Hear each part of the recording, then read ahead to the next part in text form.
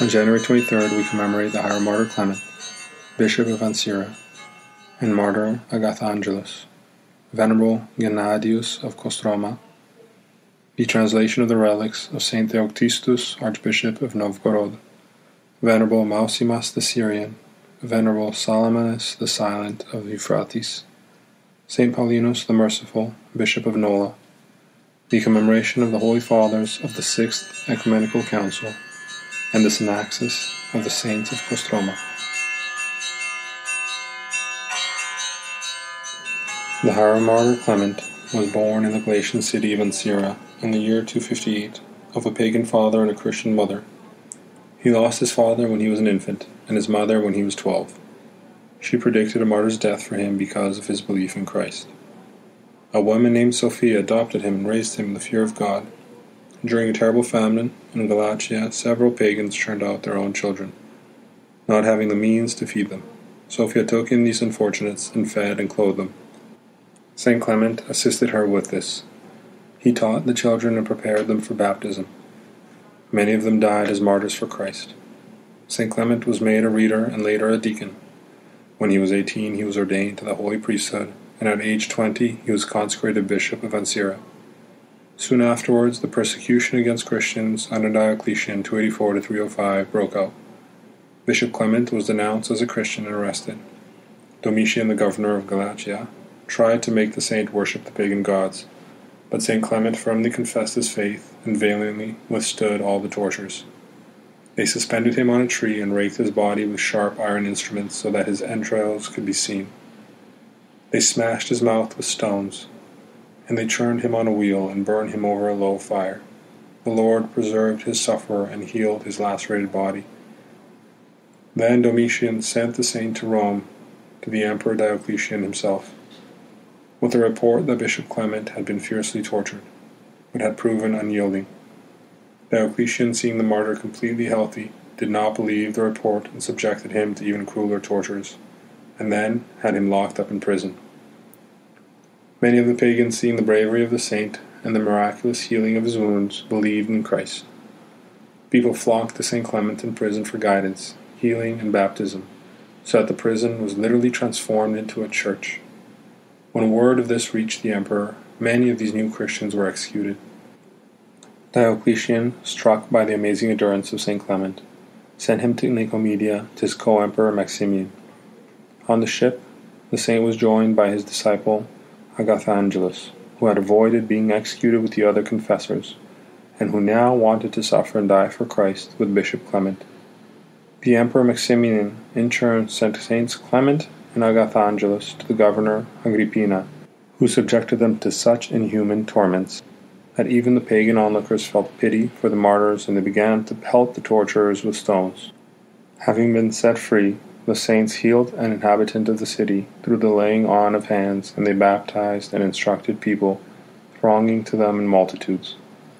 Arrested again on orders of Maximian, they were sent home to Ancyra, where the ruler Cyrenius had them tortured. Then they were sent to the city of Amasia to the proconsul Domitius, known for his great cruelty. In Amasia the martyrs were thrown into hot lime. They spent a whole day in it and remained unharmed. They flayed them, beat them with iron rods, set them on red-hot beds, and poured sulphur on their bodies. All this failed to harm the saints, and they were sent to Tarsus for new tortures. In the wilderness along the way, St. Clement had a revelation that he would suffer a total of 28 years for Christ. Then, having endured a multitude of tortures, the saints were locked up in prison. Saint Agathangelus was beheaded with the sword on November 5th. The Christians of Ancyra freed St. Clement from prison and took him to a cave church. There, after celebrating liturgy, the saint announced to the faithful the impending end of the persecution and his own martyrdom. On January 23rd, the holy hierarch was killed by soldiers from the city, who stormed the church. The saint was beheaded as he stood before the altar and offered the bloodless sacrifice. 2 deacons, Christopher and Charlton, were beheaded with him, but no one else was harmed. Saint Gennadius of Kostroma and Novgorod, in the world Gregory, was born in the city of Mogilov into a rich family. From an early age, he displayed love for the Church, and his frequent visits to monasteries evoked the dismay of his parents.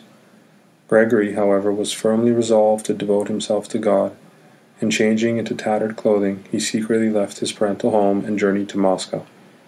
He visited the holy places in Moscow, but he did not find it suitable in spirit, and so set out to the Novgorod region. The destiny of the future ascetic was decided by an encounter with St. Alexander of Sphere, commemorated on August 30th. With his blessing, Gregory went to the Vologda forest to St. Cornelius of Comel, commemorated on May 19th, and was tonsured by him with the name Gennadius. Together with St. Cornelius, Gennadius moved on to the Kostroma forest. Here on the shores of Lake Sura, in about the year 1529, there emerged the monastery of the Transfiguration of the Lord, afterwards called the Gennadius Monastery. Having become igumen, St. Gennadius did not slacken his monastic efforts, and together with the brethren, he went out to the monastery tasks. He chopped wood, carried firewood, made candles, and baked prosphora. He also wore heavy chains. One of his favorite tasks was the painting of icons, with which he adorned his new monastery. For his holy life, St. Gennadius received from the Lord the gift of clairvoyance and wonder-working. Journeying to Moscow on monastic affairs at the house of the nobleman Roman Zakharin, the saint predicted to his daughter Anastasia that she would become Tsaritsa. Indeed, Tsar Ivan the Terrible chose her as his wife.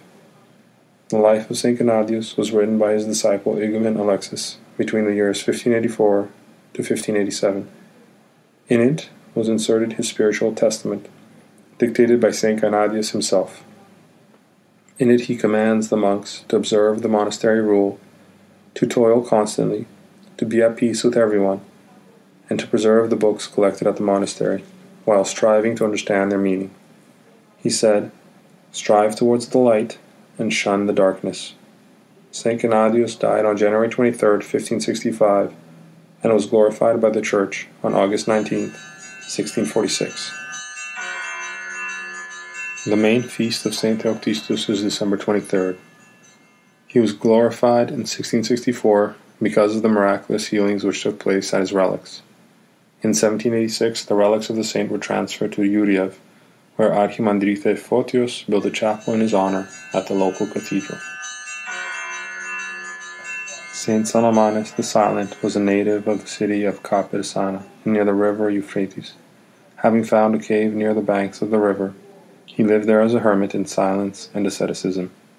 Learning of his exalted life, the bishop of Capersana wanted to ordain him to the holy priesthood, but the hesychast would not answer him with even a single word. The holy ascetic did not break his silence, conversing with the Lord alone. The Orthodox Church venerates him as the first saint to have taken upon himself the exploit of silence, which he continued to his very end. St. Paulinus, the Merciful Bishop of Nola, was descended from an aristocratic and wealthy family of Bordeaux, in France. By virtue of his extensive education and upbringing, the 20-year-old youth was chosen to become a Roman senator. Later he became consul and finally governor of the region of Campania in Italy. At 25 years of age, he and his wife were converted to Christ and were baptized. After this, he completely changed his manner of life. He disposed of all his property and distributed the money to the needy, for which he endured the scorn of his friends and servants. Not having children of their own, the pious couple adopted poor orphans and raised them in the fear of God. In his searchings for a secluded life, St. Paulinus went to the Spanish city of Barcelona. News of his ascetic life spread about, and in 393 they asked him to be ordained as a priest. Soon he left Spain and went on to the city of Nola in Italy, where he was elected bishop. When the Vandal barbarians invaded Italy and carried off many people to Africa in captivity, St. Paulinus used church funds to ransom the captives. However, he did not have enough money to ransom the son of a certain poor widow from slavery in the household of the prince of the Vandals. So he volunteered to take his place. Dressed as a slave, St. Paulinus began to serve the Vandal prince as a gardener. Soon his identity was revealed to the ruler, King Riga, in a dream. Not only did he receive his own freedom, but he also won the release of all the other prisoners from Campania and returned home with them. St. Paulinus is known both as a builder of churches and as a Christian poet. Among his many virtues, his love for mankind and his compassion for the poor and needy deserve special mention. He died at 78 years of age on June 22, 431. 32 of his poems and 51 of his letters survive. They contain various moral discourses filled with deep piety. His relics are in Rome in the Church of the Holy Apostle Bartholomew. The Sixth Ecumenical Council was convened by the Emperor Constantine Pogonatos, 668 to 685, at Constantinople in the year 681 to combat the Monothelite heresy. 171 Holy Fathers were present who affirmed the doctrine of two wills in Jesus Christ, the divine and the human. This council was followed by another council in the year 691, called the Council in Trullo. This council addressed certain practical matters, and 102 canons were promulgated. On January 23rd, we commemorate the synaxis of the saints of Kostroma, which include Saint Abramius of Galich, or Chukloma Lake, commemorated on July 20th, Saint Adrian of Monza, commemorated on May 5th, Saint Alexander of Galich, Abbot of Voce, commemorated on March 27th, Saint Barnabas, Abbot of Erluga, commemorated on June 11th, Saint Cyril of New Lake, commemorated on February 4th and November 7th, Saint Cyril of White Lake, commemorated on June 9th, Saint Dionysius, Archbishop of Suzdal, commemorated on June 26th and October 15th, Saint Gennadius, Abbot of Kostroma, commemorated on August 19th, Saint Gregory of Pelshry, Wonderworker of Vologda, commemorated on September 30th, Saint James of Brilev, commemorated on April 11th, Saint James of Galich Monastery, commemorated on April 4th and May 30th, Saint James of Zeleznoborovsk, commemorated on April 11th and May 5th,